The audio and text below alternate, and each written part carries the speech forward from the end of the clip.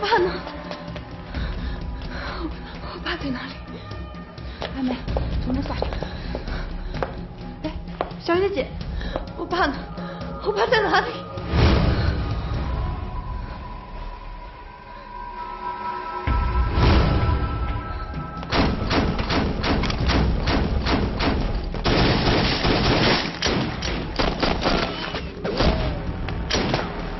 小月姐，快走吧，走啊！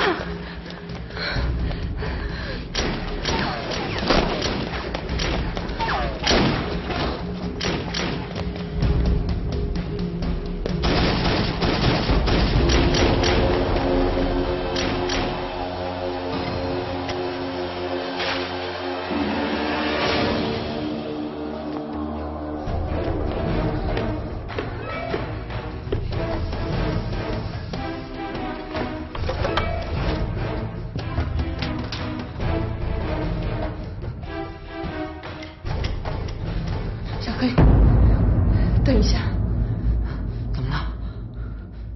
啊？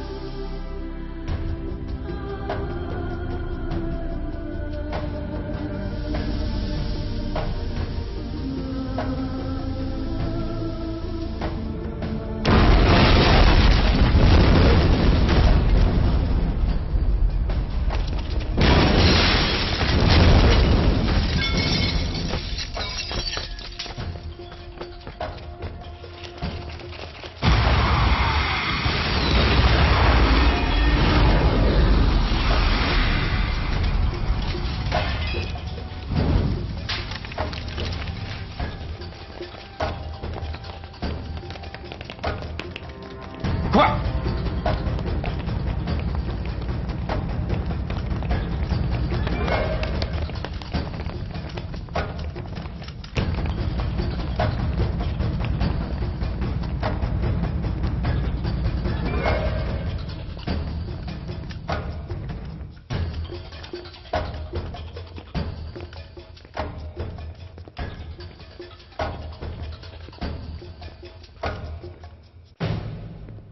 刚才爆炸一共响了几声？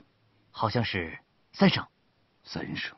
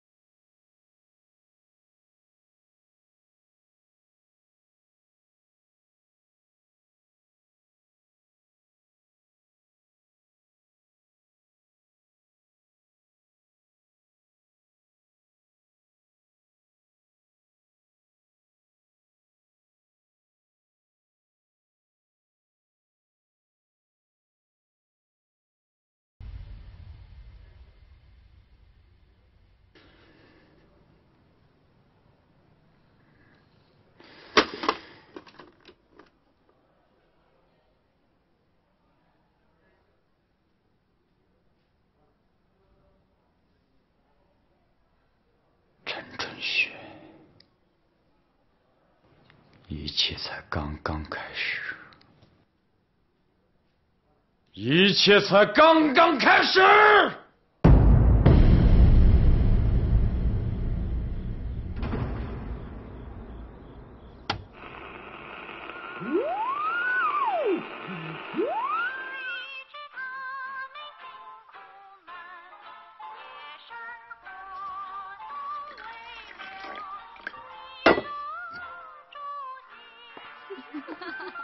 宝珠姐，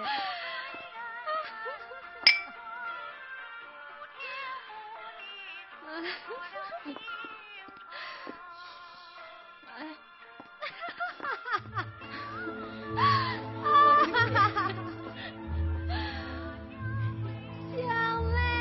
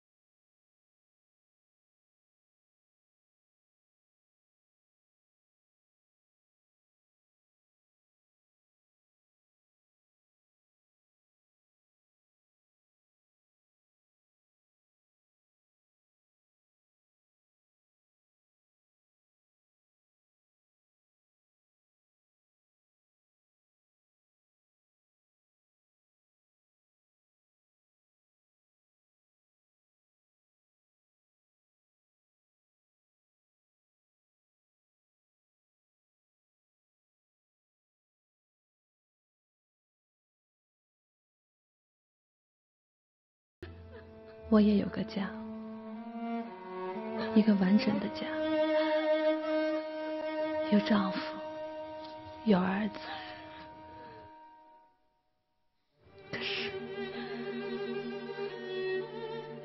可是他们都被日本人杀了。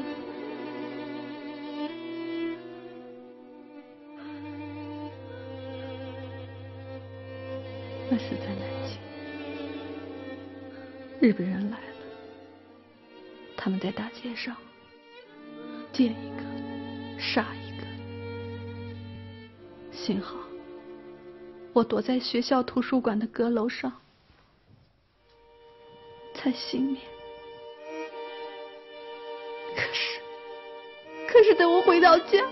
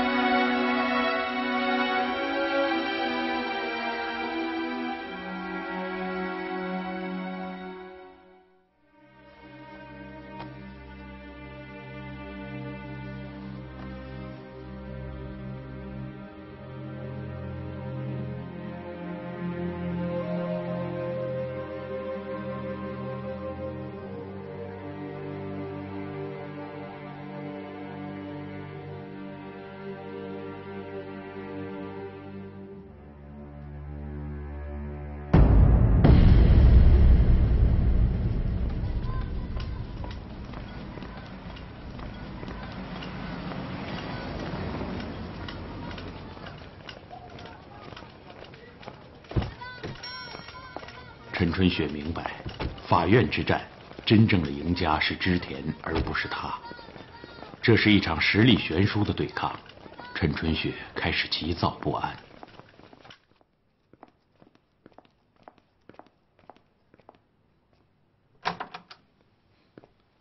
这边请。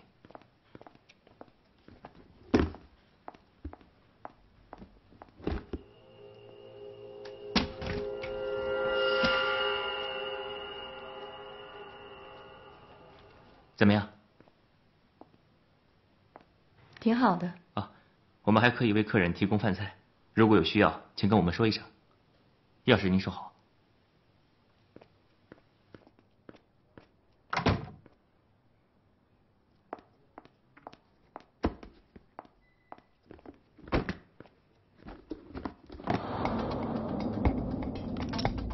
仇恨的火焰灼烧着陈春雪，是到向织田动手的时候了。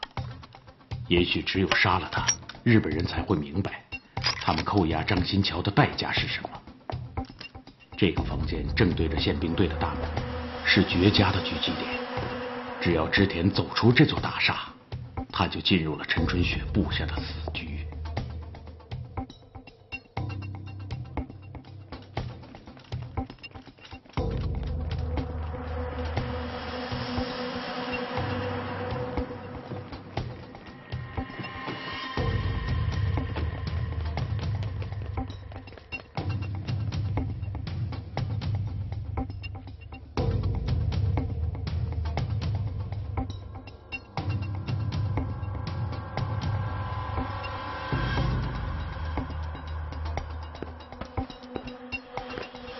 时间一分一秒的过去，织田究竟躲在哪扇窗户的后面？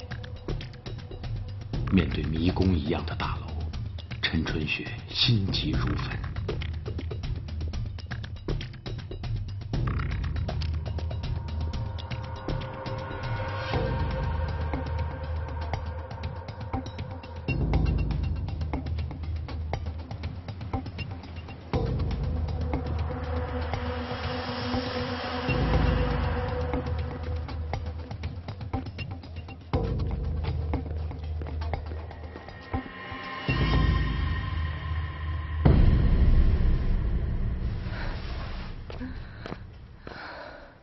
你歇会儿，我来吧。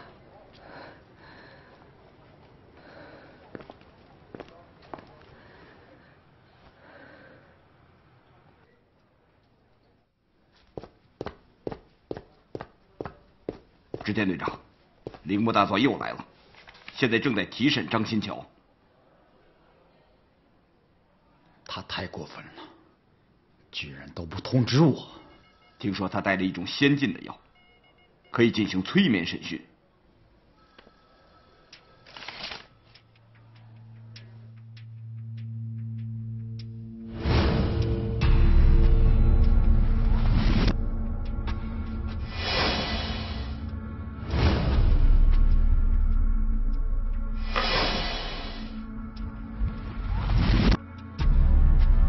张先生，我已经给你足够的时间思考，但看起来你并不珍惜这个机会。我的耐心是有限的，你要知道，让人开口有很多种方法。也许酷刑对你不适用，但我一贯非常相信技术的进步。有的方法靠人的意志力是不能战胜的。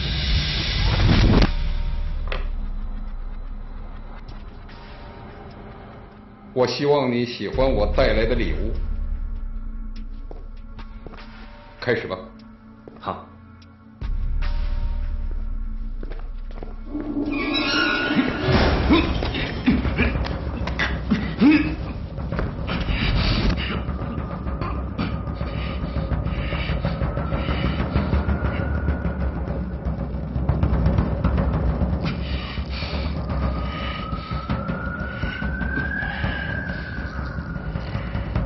5分钟之后，药效就会发作，持续大约4分钟，然后我会继续给他注射。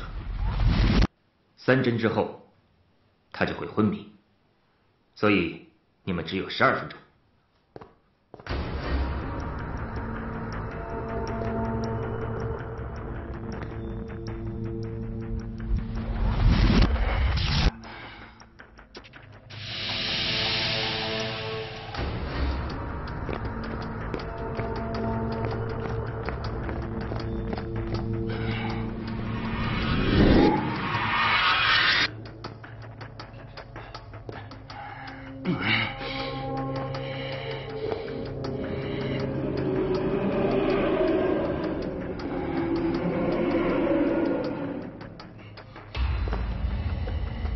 5分钟了，可以询问了。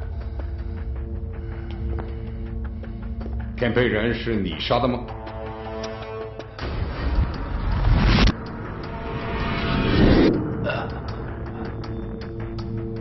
田佩然是你杀的吗？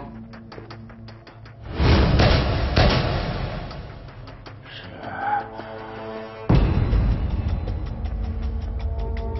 你认识梁介吗？我从田佩然的口中知道有一个汉奸，他叫梁介。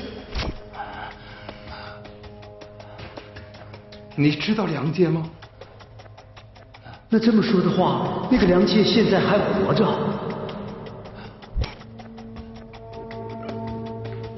知道。你知道陈升吗？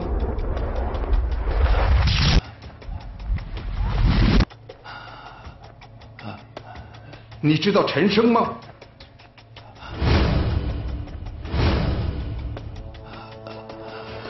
知道。10年前，陈升有没有告诉你，他为什么离开哈尔滨到上海来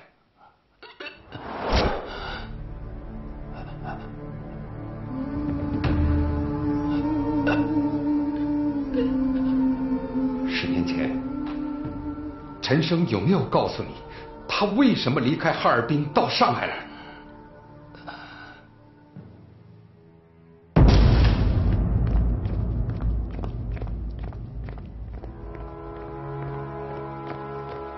铃木大佐规定，任何人不得进入。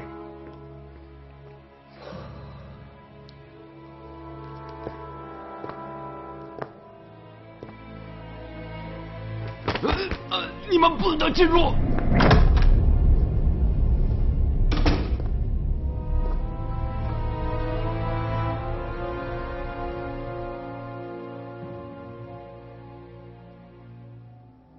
10年前，陈升有没有告诉你，他为什么离开哈尔滨到上海来？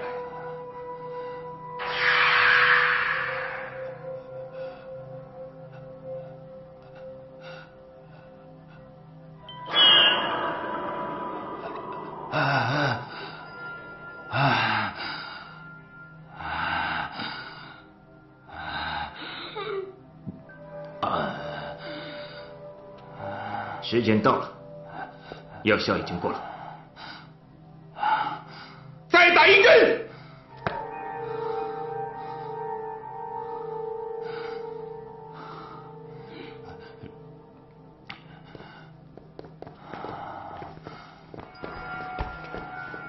铃木君，你用这种手段审讯，为什么不通知我？我也有重要的问题。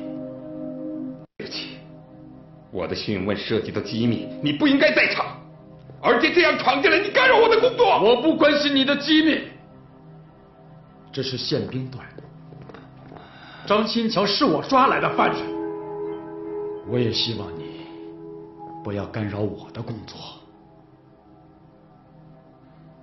我只有一个问题，是关于他女儿的。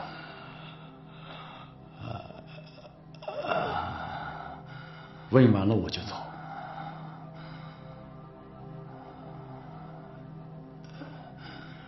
可以询问了，请你快一点。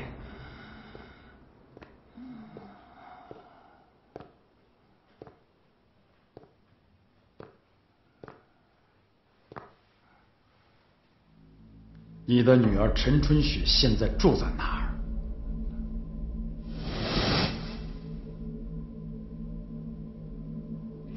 这个问题的答案就在张新桥嘴边。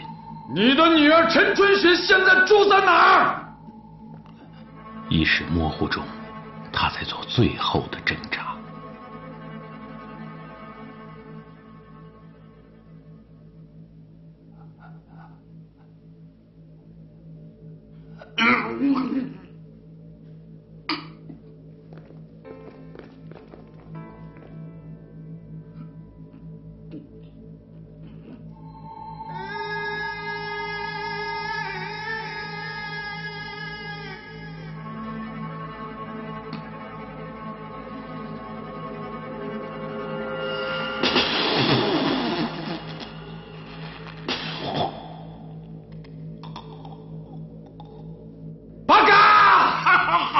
张新桥咬断了自己的舌头，他知道唯有如此才能切断带给女儿的危险。送到医院抢救，快！快！藤野，到！立刻在医院布下埋伏，这是我们抓住陈春雪最后的机会。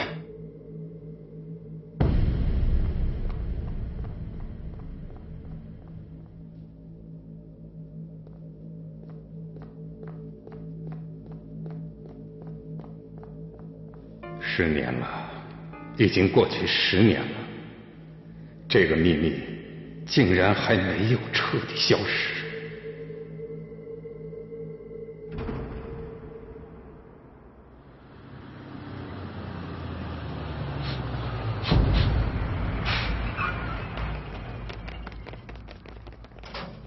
小雪，有情况。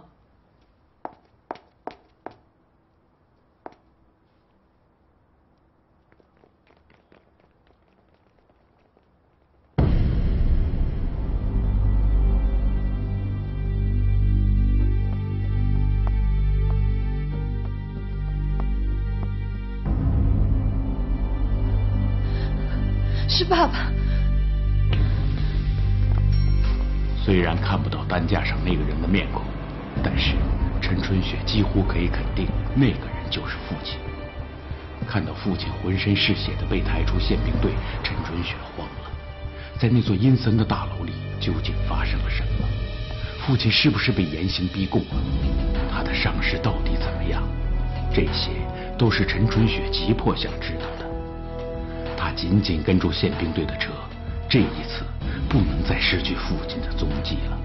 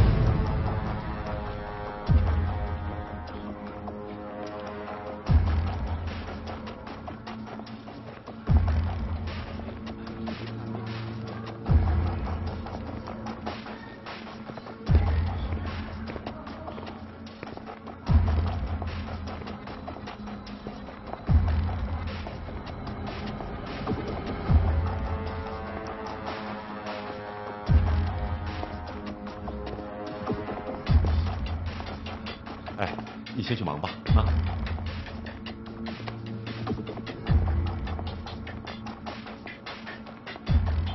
这里不能进。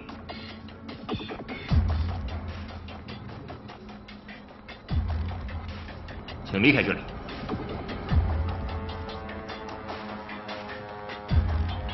离开这里。走。是。闪开。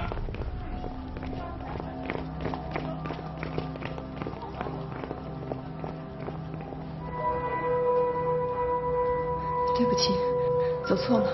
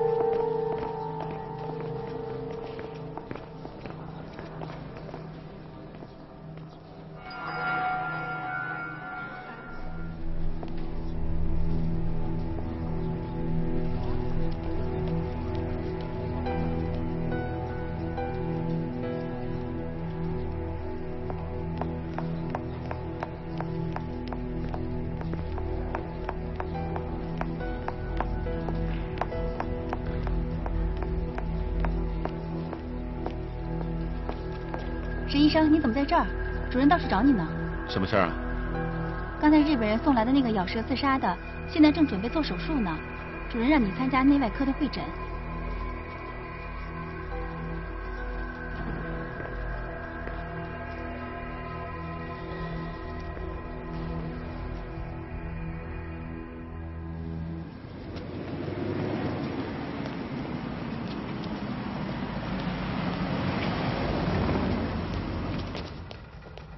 医院里到处都是便衣，这是织田布下的又一个陷阱。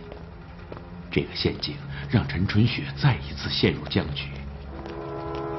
不远处，日本兵对着过往的中国老百姓大声吆喝着，这些人从枪口下通过，充满惧怕，毫无尊严可言。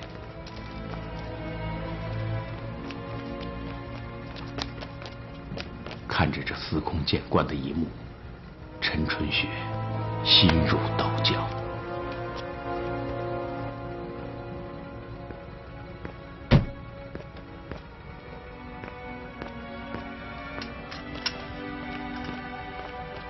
他不明白，为什么偌大的中国会被日本踩在脚下，任意践踏。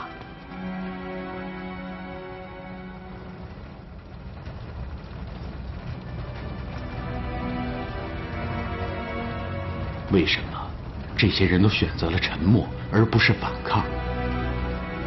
屈辱像潮水一样涌来，直到把陈春雪渐渐淹没。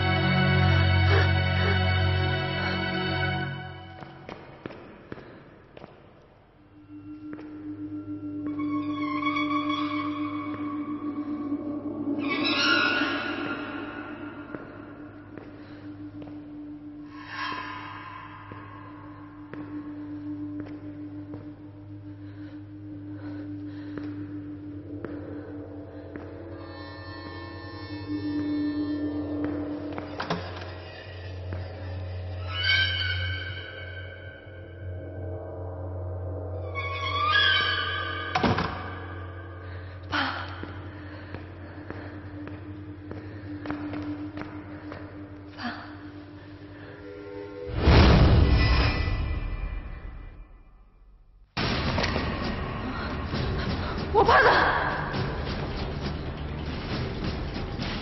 我爸在哪？快说！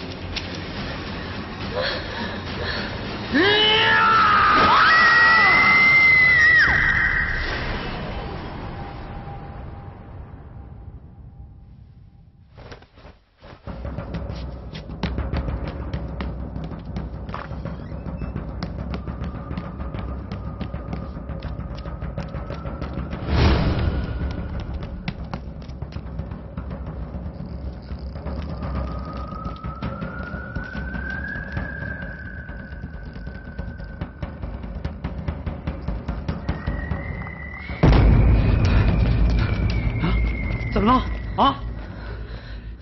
雪儿，小雪儿，你怎么了？雪儿，小雪，小雪，到底怎么了？小雪啊，雪儿，雪儿，雪儿。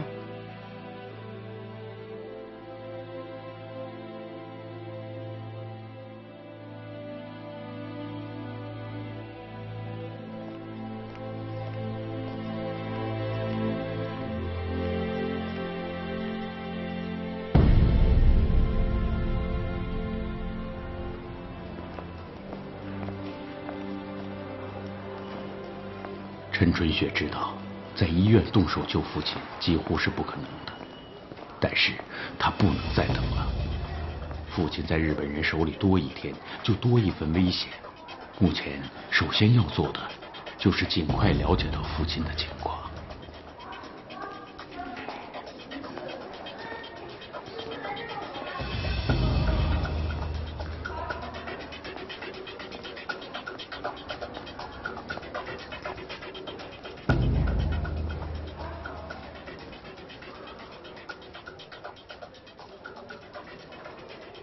就是这脖子有点疼，有这么严重吗？我有必要骗你吗？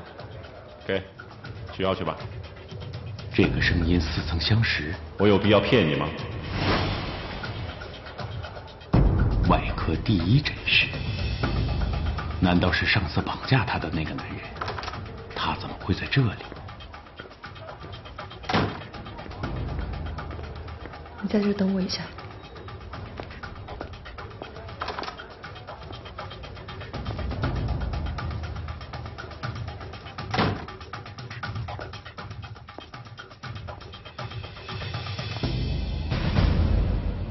请坐，马上就过来。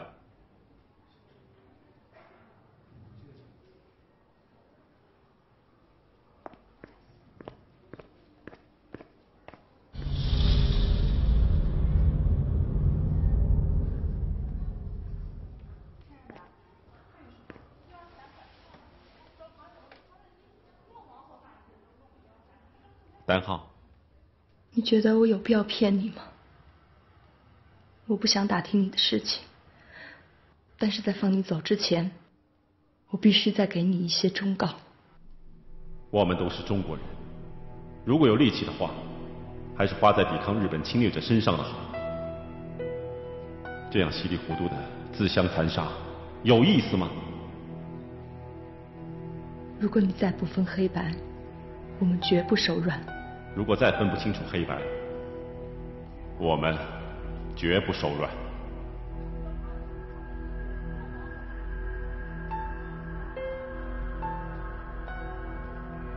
你是怎么认出我的？我记得你的声音。你找我来有什么事情吗？我父亲被日本人抓到这儿了。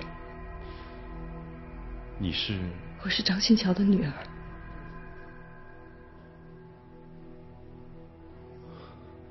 你是张新桥的女儿？嗯。你想在这里营救她吗？嗯。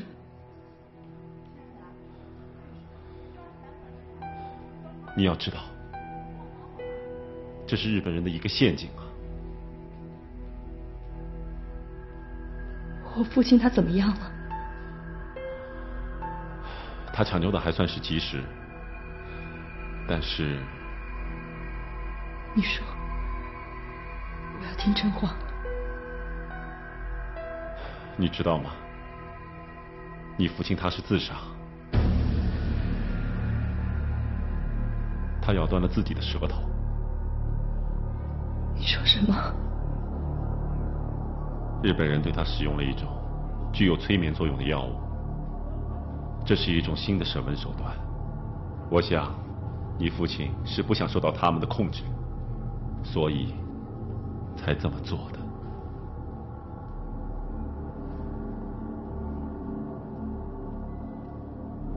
那他现在怎么样了？他会不会有生命危险啊？你父亲，他岁数大了，伤口愈合得很慢，还在不断的失血，而且由于血液呛进了肺部，已经受到了很严重的感染。这个是不可治愈的。你是说，老爷子，他离不开医院了。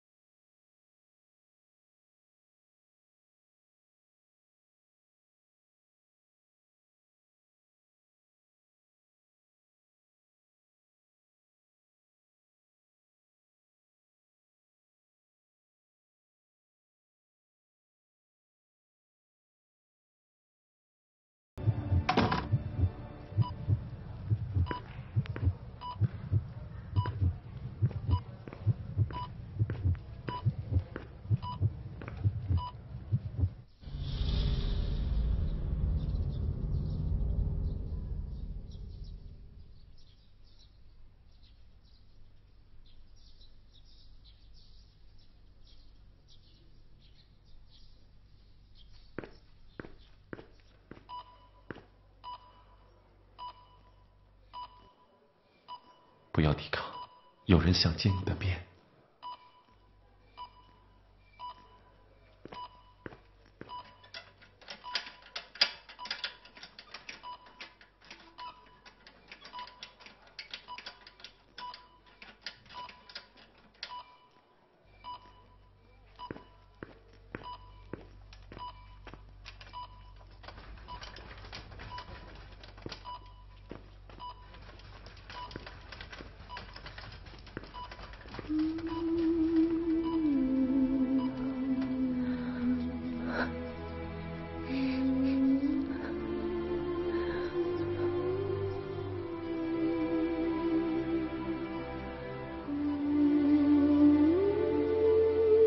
你女儿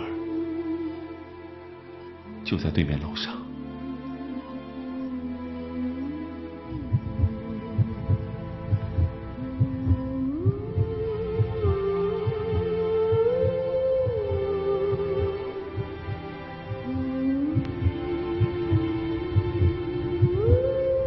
爸。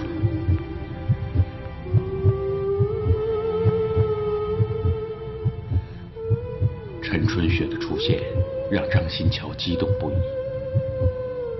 本以为天各一方的亲人，此刻竟然出现在眼前，他无比的欣慰。他多么想冲出去和女儿团聚，但是他知道自己不可能活着离开这里了。